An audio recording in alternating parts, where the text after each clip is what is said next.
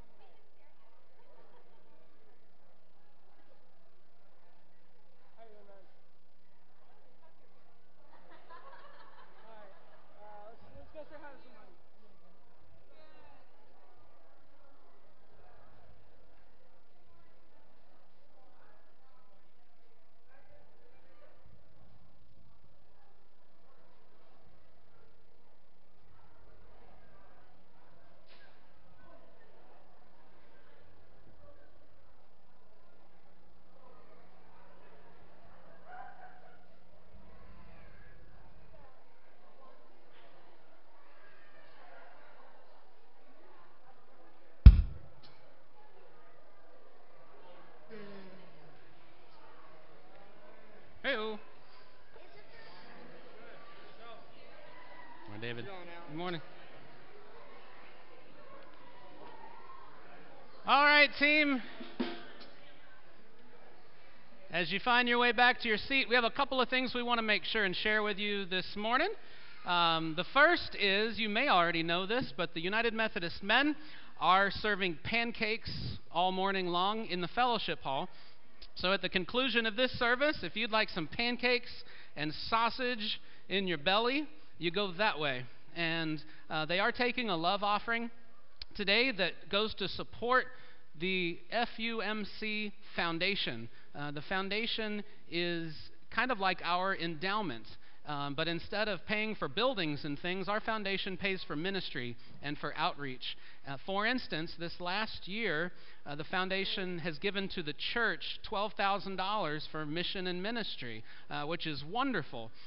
And so that'll keep coming as long as we keep giving some love offerings here and there to the work of the foundation. So we want to see you down the hall after this service. And then finally, you may or may not realize that there's a giant boat in front of me. Vacation Bible School starts tomorrow night. And so we've got lots of kids. Yeah, lots of kids and lots of helpers. Lots of adults were up here yesterday helping us get set up. And, of course, that's why all of this looks a little different. And we've got our drummer in a hut today. So exciting things like that.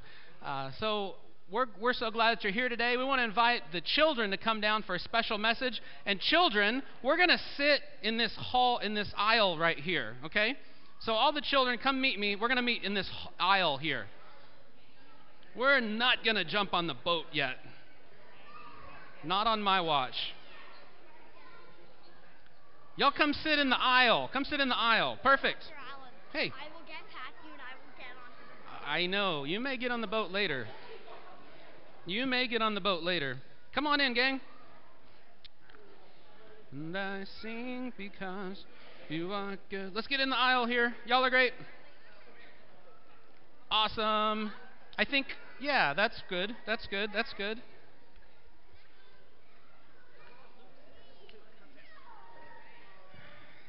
Hey, kids. Hey, good to see you. I was in Colorado for 2 weeks, so I haven't seen some of you in a couple weeks, but it's really good to see you again.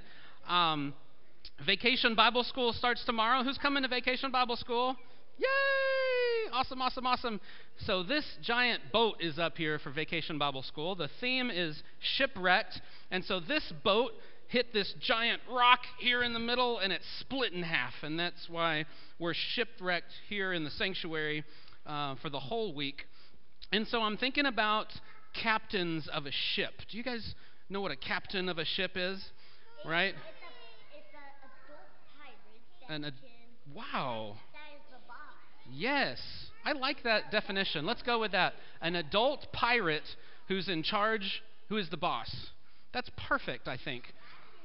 So if I'm the captain of this ship, if this is my boat, and I want to see far down into the ocean, what kind of things can I use to see really far? A telescope? Binoculars? I might be able to use the stars and use some of the stars. I might use some maps out in front of me, right? There's all these different things I can do to see far. And so I'm thinking about how God is our captain and how God sees us. There's a story today that we're talking about, the birth of Moses. How many of y'all know the birth of Moses? In the birth of Moses, the Pharaoh at that time wanted to hurt all of the babies of the Israelites. And so Moses' mom did what? Moses' mom put little baby Moses in a basket, right? In a basket, and set the basket. A basket didn't look quite like this because they didn't have Hobby Lobby 3,000 years ago. But they took the basket kind of like this and put tar and put reeds all around it, and then did what? She set the basket in the Nile River and set it there. And do you know what happened? Pharaoh's daughter came and saw the basket in the water and saved Moses and protected Moses and cared for Moses. And what that has me thinking about today is about how God sees you and how God cares for you. Did you know that God cares for you so much? And God loves you and God sees you. Is someone on my ship? That's okay. That's all right. We can deal with it. Yeah, that's all right. All aboard, something like that. So God loves you and God sees you. Just like when a captain looks in a telescope and can look all the way around, God sees you. So God sees you today. Not yet. Everybody sit down. We're not ready to get on the boat yet. God sees you and God loves you. And even when the lights are out and it's dark, God can still see you. Isn't that awesome? God loves you very, very much. All right. So let's pray. And then some of y'all are going to head off with the kids ministry team to the classes. Yes, let's pray. Y'all repeat after me. Dear Jesus, thank you for loving us. Thank you for seeing us and caring for us and loving us just like you did for Moses.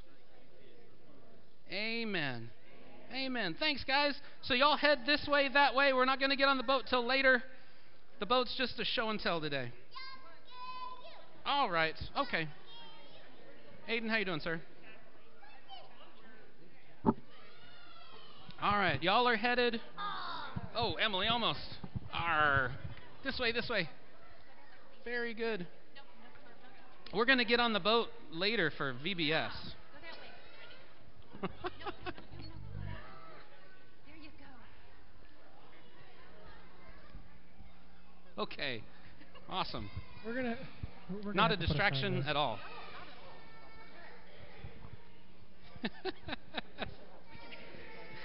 All right, as our children are heading back to their classes, we want to invite the ushers to come forward for our offering this morning. We're reminded that the United Methodist men are taking a special offering for the foundation today at their pancake breakfast. Good morning, guys. All right, let's pray.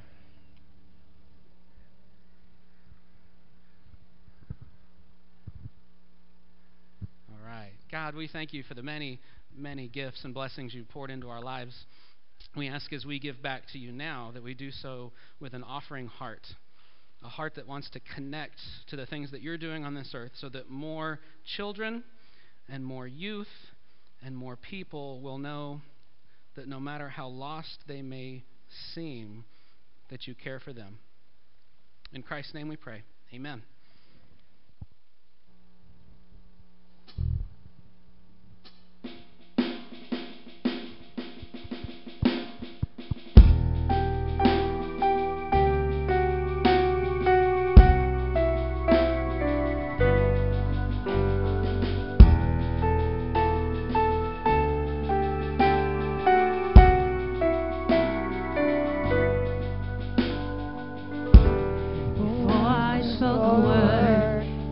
were singing over me.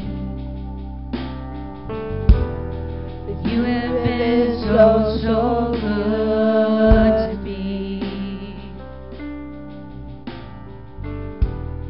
Before I took a breath, you breathed your life in me. You have been so, so kind to me. Oh, the overwhelming, never-ending, reckless love of God.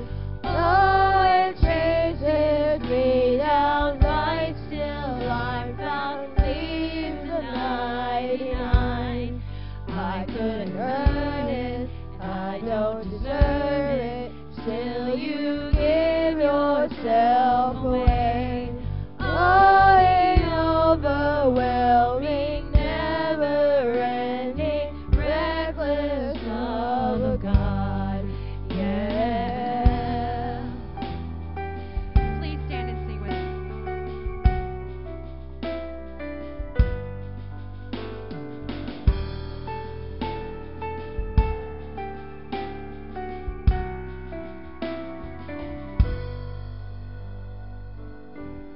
When I was your foe, still your love fought for me.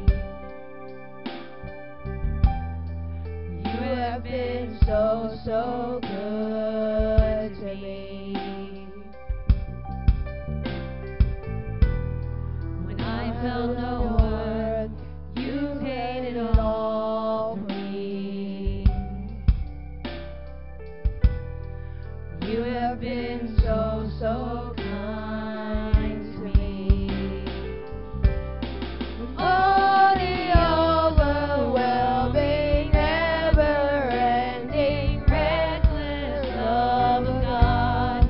Oh, it chases me down, fights till I found, leaves the 99. I couldn't earn it, and I don't deserve it, still you give yourself away. Oh, the overwhelming, never-ending, reckless love of God.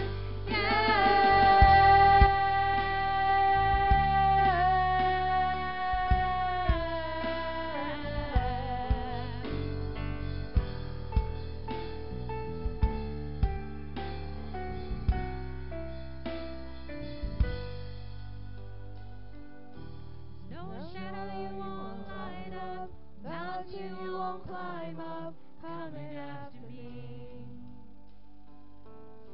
There's no wall you won't kick down, lie you won't tear down, coming after me. No shadow you won't light up, mountain you won't climb up, coming after me. There's no wall you won't kick down, lie you won't tear down, coming after me. Oh, the overwhelming, never-ending, reckless love of God. Oh, it chases me down, fights till I found, leaves the 99. I couldn't earn it, I don't deserve it, still you give yourself away. Oh, the overwhelming, never-ending, reckless love of God.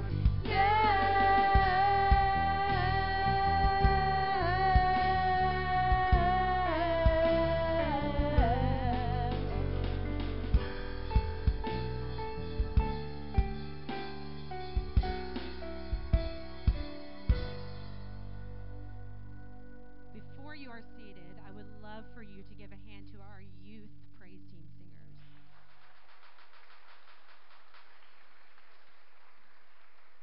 Thank you. Please be seated. Awesome. You, thank you so much for singing, helping us lead us in worship this morning. We're going to do something a little different and special. We're going to invite those who are attending the UMCOR Sager Brown trip. If you'll come meet me up if you'll come board the ship with me or something like that. I don't know.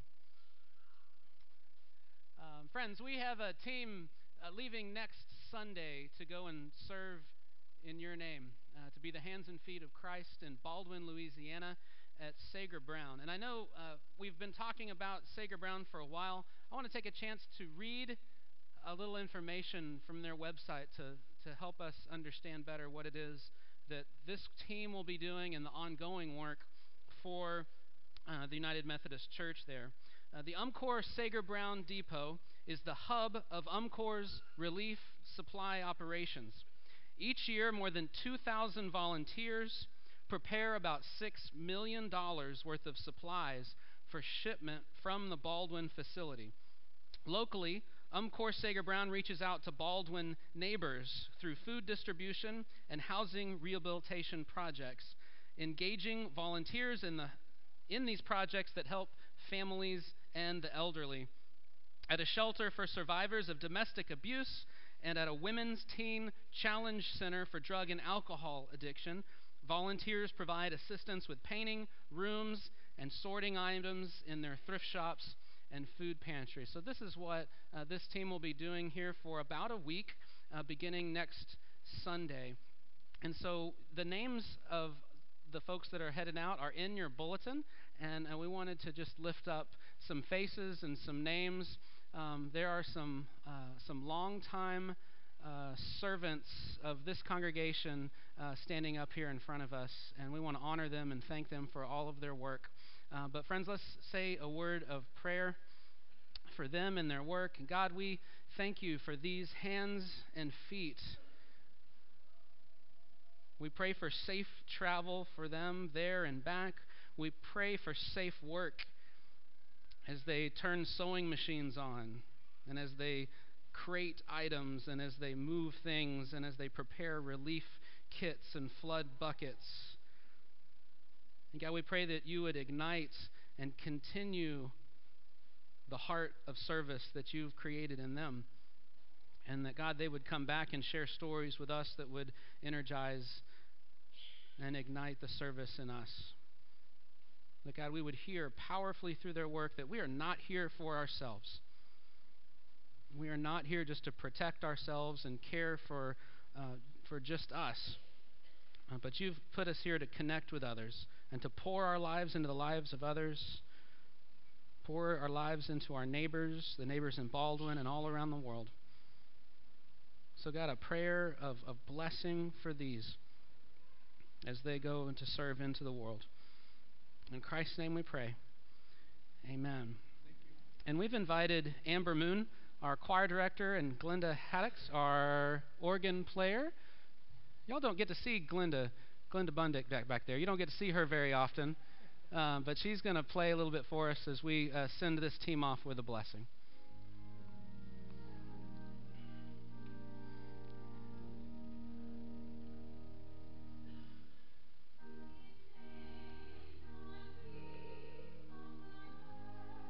Inside or over the stormy sea, it may not be at the battle's front, my Lord will have need of me.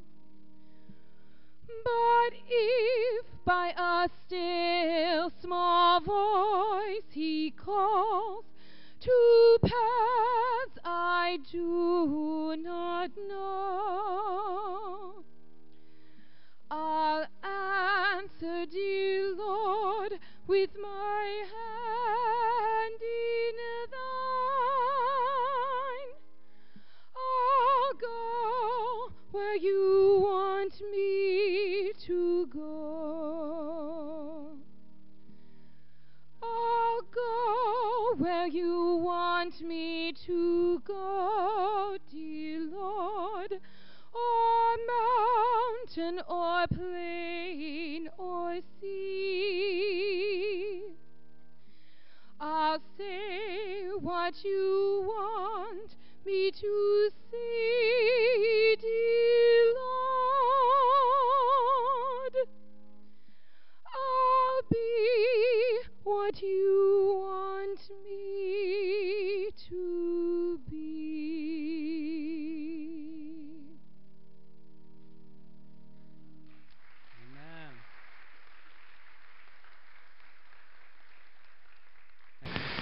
Ken Smith there is our trained leader that's going to be leading that group. So Ken, thank you for gathering the team one more time. Okay, so your preacher's been gone for 2 weeks, and so I got a lot of words stored up, and so the next service doesn't start for a good another hour. So let's just all get back and get relaxed. If you want to take some notes, you can today. My hope is that you learn something new today about the Moses story. My other hope is that you find a new way to connect to this powerful story. This is much, much more than a Disney cartoon or a movie from the 1950s.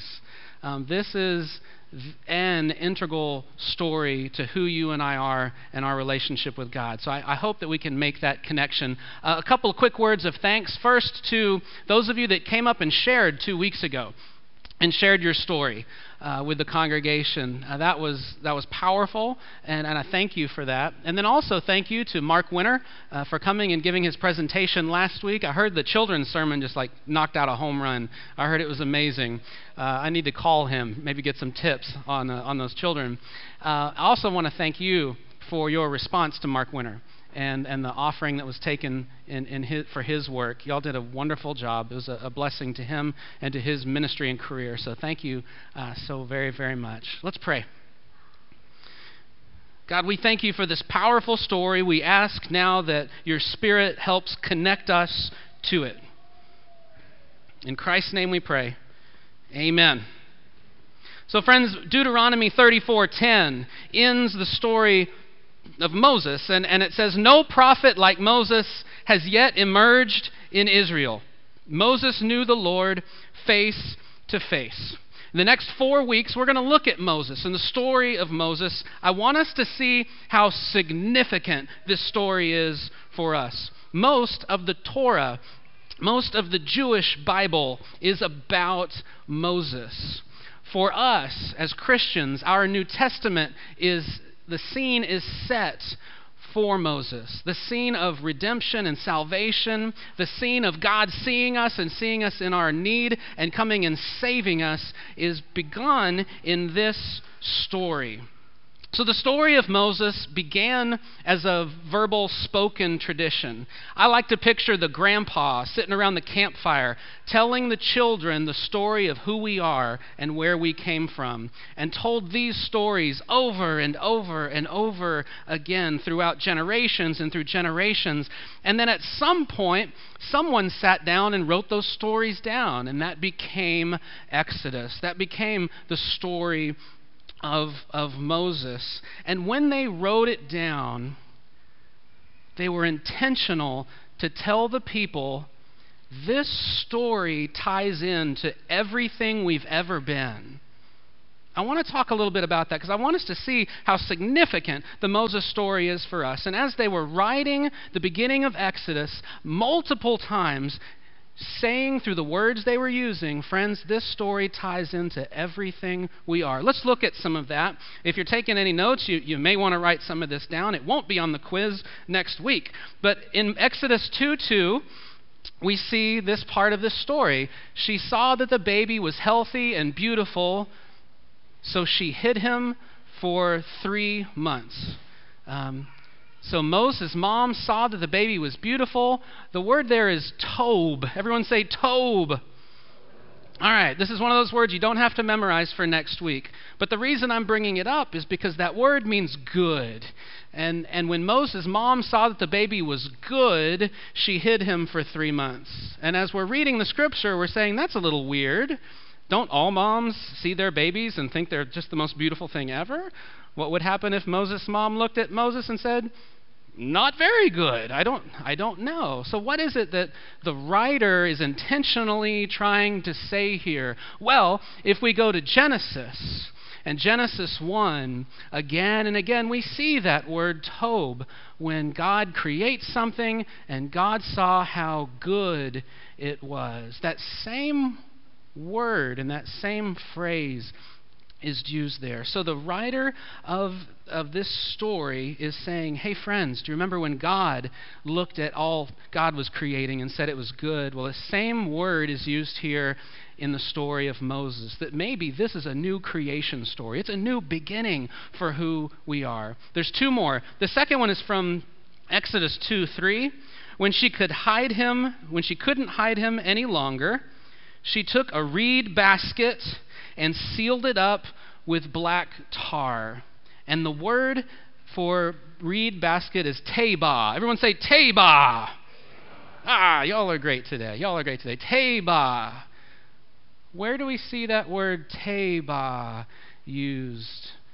In Genesis 6, the story of Noah and the ark, and God saving God's people through the flood and the rainbow and the promise. Genesis 6:14 says, so make a wooden ark, a teba. Make the ark with nesting places and cover it inside and out with tar. And so in the story in Exodus, Moses' mother creates an ark and places the child in the ark and sets the ark on the water. Note that the rule from the Pharaoh was take the baby boys and throw them in the Nile. And Moses' mom does that. She takes the baby and puts him in the Nile, just in a protective ark in a way. And so the writer of Exodus again is saying, hey friends, this story of Moses ties in with our story of the flood and how God saved God's people. One more, Exodus 2:3. She put the child in the basket, and she set the basket among the reeds at the riverbank. The word reeds is suf. Everyone say suf. No, you have to say it like that just for fun. Suf. Okay, good job. So the suf are the reeds, the weeds, and the things that the child was set in. We're going to see this word again in Exodus 13. In Exodus 13, Moses is leading the Israelites to the water. And in our story, our tradition is the Red Sea, but a better reading is actually the Reed Sea. And we see that same suf word there. And so the writer here, just in two verses in Exodus 2 and 3, is making all of these intentional connections to say this is our story. And it ties in with everything else. Listen to that story from Moses 2. Now a man from Levi's household married a Levite woman.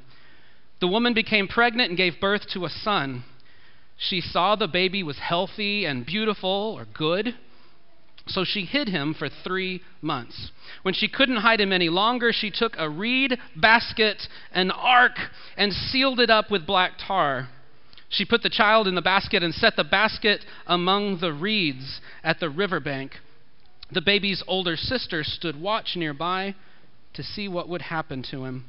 Pharaoh's daughter came down to bathe in the river while her women servants walked along beside the river.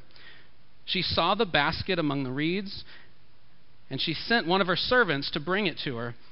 When she opened it, she saw the child. The boy was crying, and she felt sorry for him. She said, "This must be one of the Hebrews' children."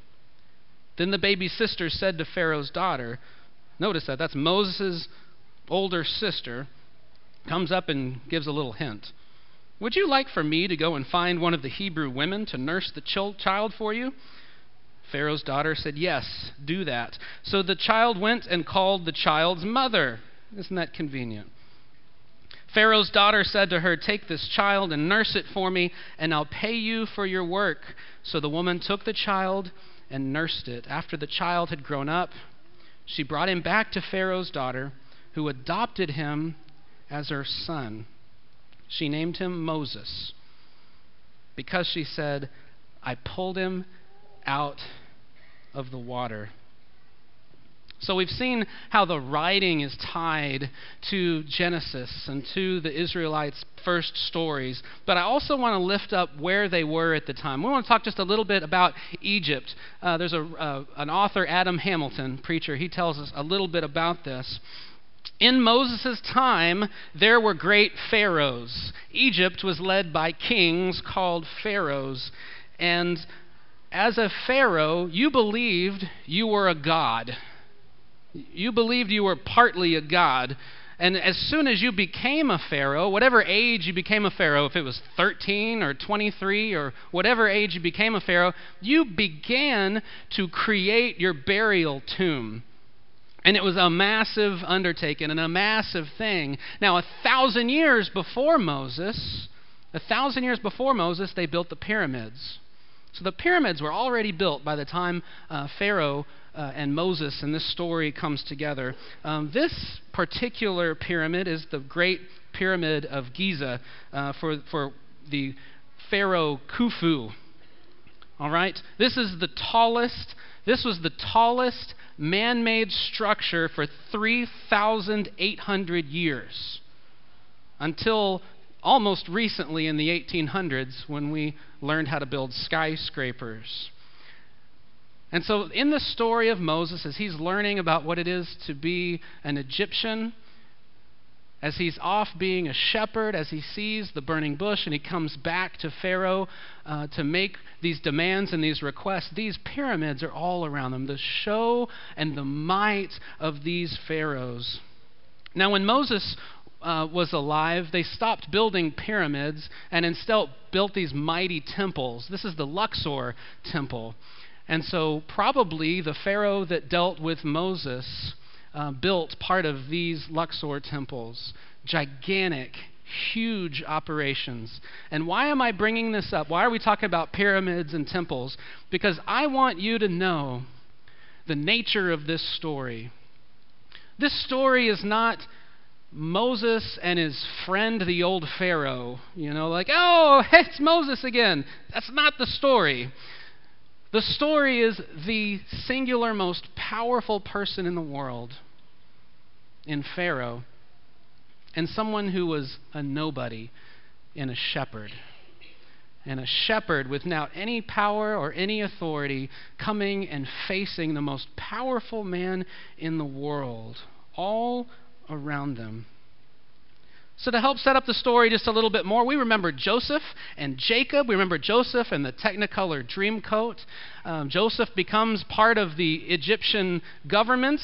He saves them from a famine by giving them a story about saving. And so he brings his dad Jacob and all of his brothers to live in Egypt. And the Israelites flourish. They become very populous. They grow and things are going well. But the beginning of Exodus 1 says something changes. There's a new king.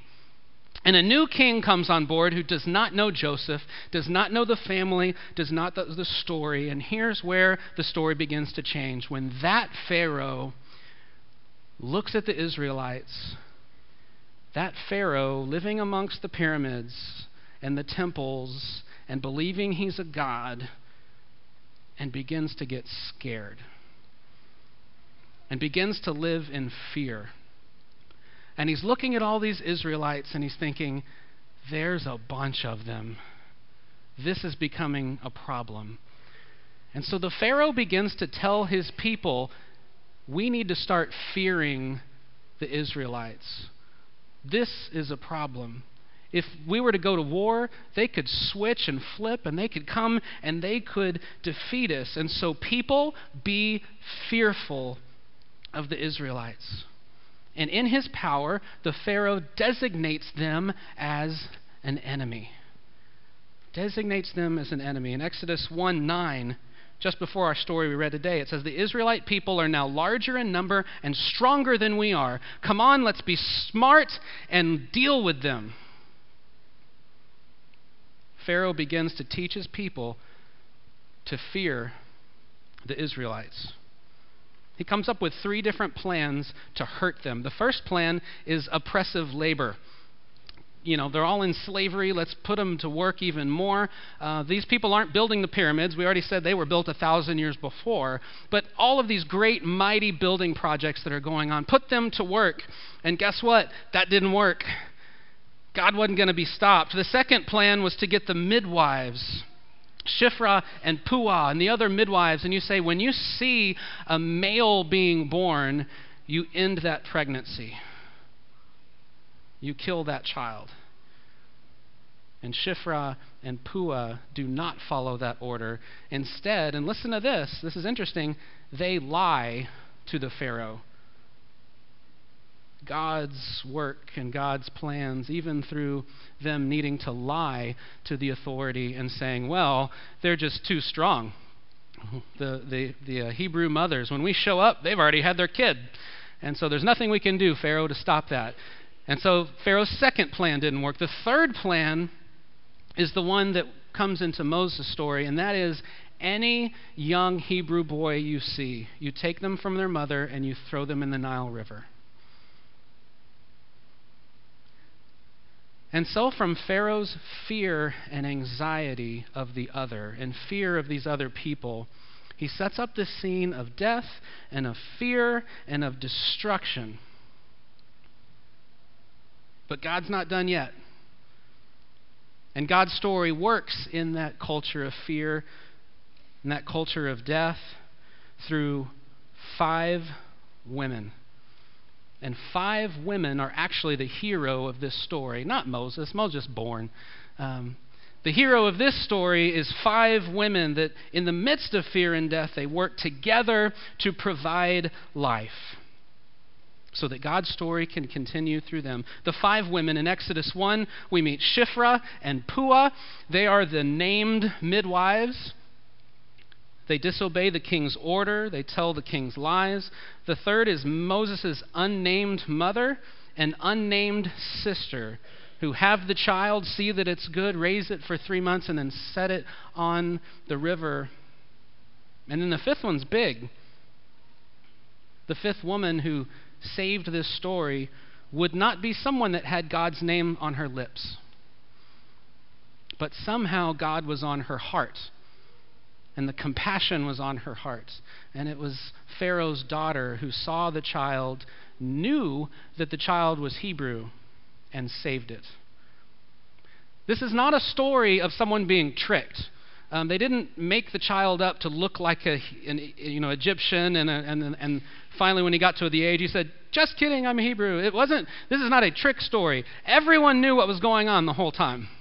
Everyone knew that they were disobeying the Pharaoh. They were disobeying the rules. And so salvation comes to the Israelites because the women refused to live out, listen to this, their assigned hostility to one another. God's story works through this place of fear and destruction because 5 women refused to live out their assigned hostility.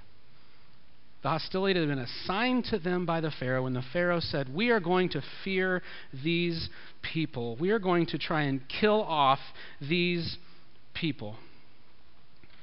And I think that's the place that I've been thinking about this week. That's the question that we have this week.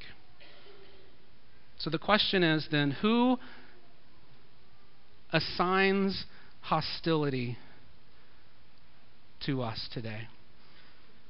Who assigns hostility in our lives? On a lighter note, I remember being a freshman at A&M. Yeah, whoop, yeah. I remember being a freshman at A&M and the sophomores in my dorm. I was in a rough dorm, where they like to be dirty and not bathe and build bonfires and things like that. And the sophomores, they told us who we were supposed to like and who we were supposed to hate. Apparently, we were supposed to like everyone in our dorm because we were randomly selected to live there, but we were better than everybody else. And we would go to other dorms and we'd yell at them and scream at them. Interesting. We were told things about the University of Texas that I'm not allowed to tell you in a sermon today. I know. We were told all kinds of mean, horrible things and how we're better than they are. And Amy, don't even get me started about Texas Tech. I won't even go there. But we were, in a sense, assigned hostility to others. We all grew up with parents that assigned certain hostilities to us. We need to question these people. We need to be careful of these people. We live in a culture where our friends support the assigned hostilities.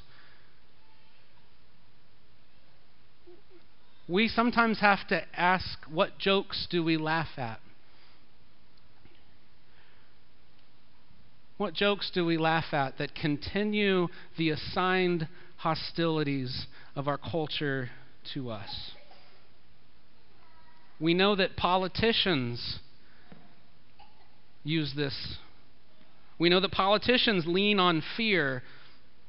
Instead of sharing their vision for the future and what they believe they can do for the future, they would rather have a commercial that makes you fearful of someone else or fearful of their opponent and how terrible and nasty and all of that they are. We know that media companies are paid not to tell you who the good people are, but they're paid to get you to watch them.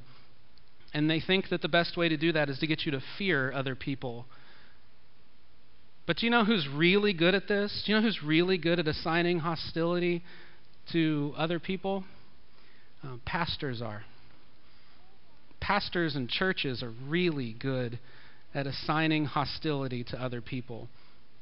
And using this book to try and assign hostility to other people because they're a different culture, or because they think another way, or because they interpret this book in a different way than we do. And they love to use fear. Pastors love to use fear to make you feel guilty into loving God. And they make fear the way that you respond and contribute and give and commit to a church. But friends, I hope you've heard from me enough that I don't want us to be a church that's driven on fear. I don't want to be a church that assigns our hostility to someone else. I want us to be a church that instead responds to the love that God has for you and the love God has for me.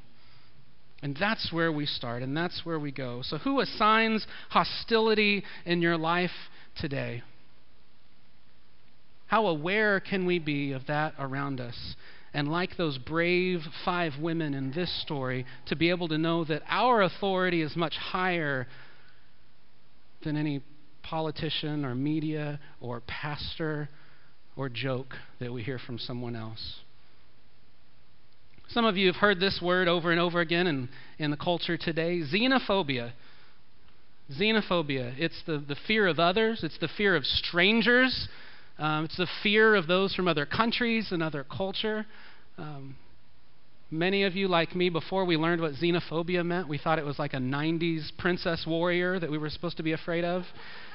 You know, I had that xenophobia back in the 90s. I was afraid she was going to come get me. No? All right. Thank you for the small laughter. I appreciate that.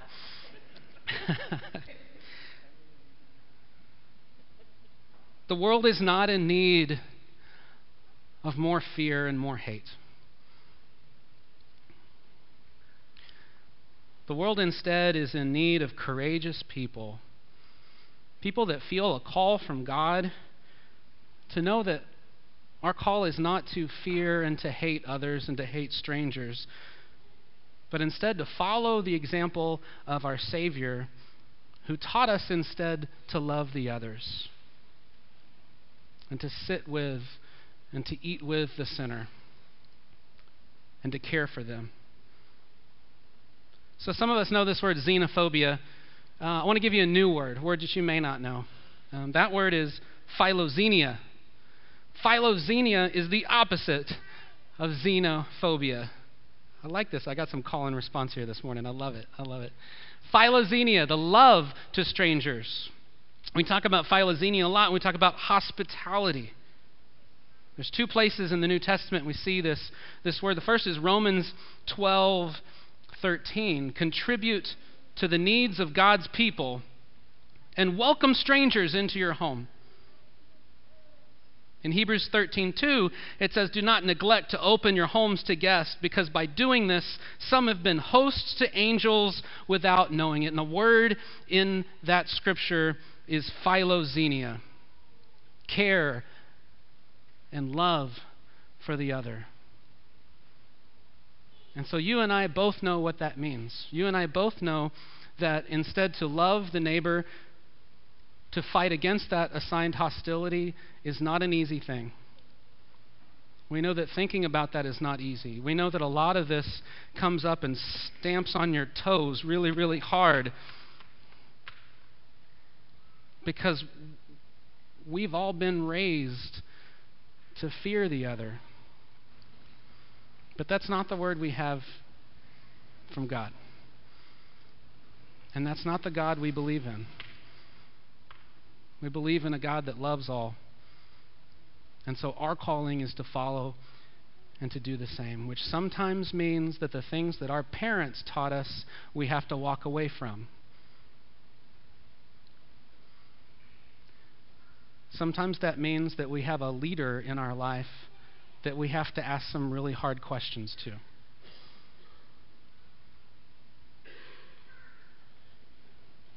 As we continue the story of Moses, my hope is that you see the depths, the deep depths of this story, and the many, many different places that you and I can connect to the story that's been here for 3,000 years. Isn't that amazing that a story would continue in a culture and a tradition for 3,000 years? That this story is much, much more than a cartoon. It's much, much more than a Charlton Heston or a Yul Brynner movie, etc., etc., etc. I hope that you'll find yourself in this story. I hope you'll find yourself in this story. And for those of you that need a rescue, those of you that think that God doesn't see you anymore, that this story speaks to you. This is a story of a whole people that thought that God had forgotten about them. But God had a plan all along. And no Pharaoh, no king, no rules to kill the babies, none of that was going to stop God's plan of coming and finding Moses in the river and protecting him and carrying him, and he does the same for you. Let's pray.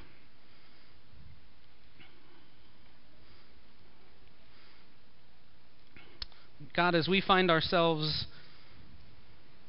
in dangerous places, as we find ourselves tied up in the reeds,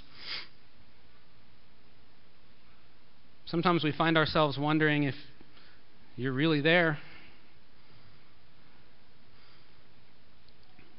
God, allow this story to speak to our confidence and speak to our courage to know who we are and who we're supposed to be. And God, for those places in our heart that do have fear of others, allow us to be challenged by that and have a place where you can come and show us new ways of thinking, new ways of loving, new ways of opening our hearts to the other. Just as the daughter of Pharaoh did that day. The daughter of Pharaoh who did not have your name on her lips, but God, you were on her heart. Allow us to have that same compassion in our lives so that we might be about bringing your kingdom here on this earth today. In Christ's name we pray. Amen. We've come to the time in our service for prayer. If you would like to come to the altar rail somewhere around the ship, that would be great. When it comes time for the Lord's Prayer, the words for that will be on the screen if you need them. All this pain, I wonder if I'll ever find my way. I wonder if my life could really change at all.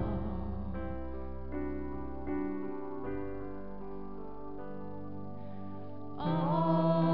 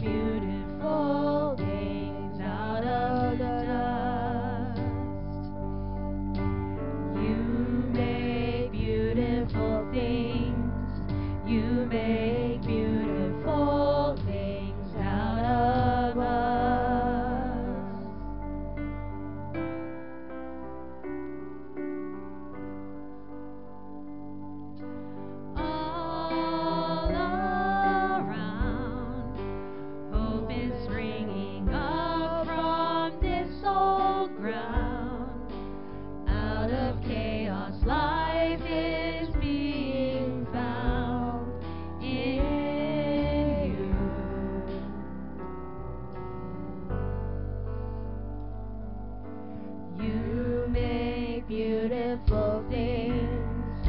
You make beautiful things out of dust. You make beautiful things. You make beautiful things out of us. You make beautiful things. You make beautiful things out of us. You make beautiful things. You make beautiful things out of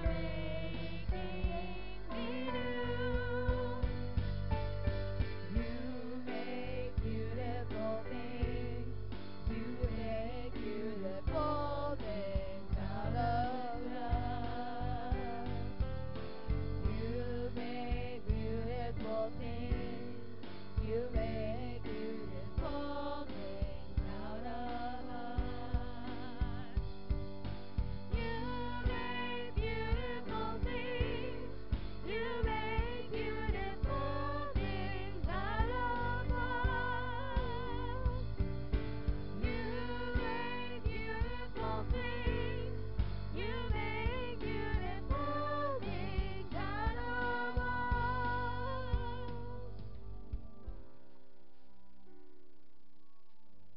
Friends, let's pray.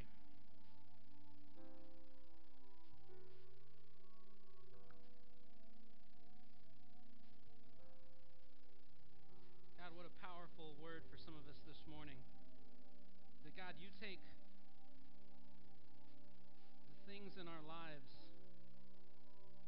and you make them new. You take the dust in our lives and you create something amazing beyond our wildest imaginations. So many of us in this morning need to hear that word. There's places in our lives that are dusty. There's places in our lives that are broken. We need to hear once again that powerful story of resurrection and the story of restoration. We need to hear the story of the Israelites who thought that they were forgotten. But from our very beginning, our story and our creation is that you've been there all along, and your story gently meanders through even death and through fear and through pain and through our own stuff in our lives. God, we say a special prayer this morning for this space over the next week as children come and children hear that same story, that they are valuable, that they are loved, and that they are worthy. And in a world that wants to tell them that they need to be different and they need to be someone else before they're good, allow them to hear a word this week that your love supersedes any of that mess, and that you love them just as they are right now. God, for everything that we carry on our chests this morning, we bring to you and we place at the foot of the cross. We do so that knowing that you are our Savior, and we do so with the prayer that you taught to us. Our Father, who art in heaven, hallowed be thy name. Thy kingdom come, thy will be done, on earth as it is in heaven. Give us this day our daily bread. Forgive us our trespasses, as we forgive those who trespass against us. Lead us not into temptation, but deliver us from evil. For thine is the kingdom, and the power, and the glory forever. Amen. Amen. If you're interested in joining with us at First United Methodist Church, Killeen, once a month we have a welcome meal that we would love to get you on that invitation list to let you hear a little bit more about the church. I'd also love to spend some time in my office with you and talk to you more about this place and more about the Methodist way of being a faithful Christian. If you'd like that, please make sure and let us know. You've got a white registration pad in your pew. Please let us know that you're here. Update any information. We would absolutely love that. But again, thank you for blessing us with your presence this morning at church. And let's stand and sing our hymn as we head out this morning.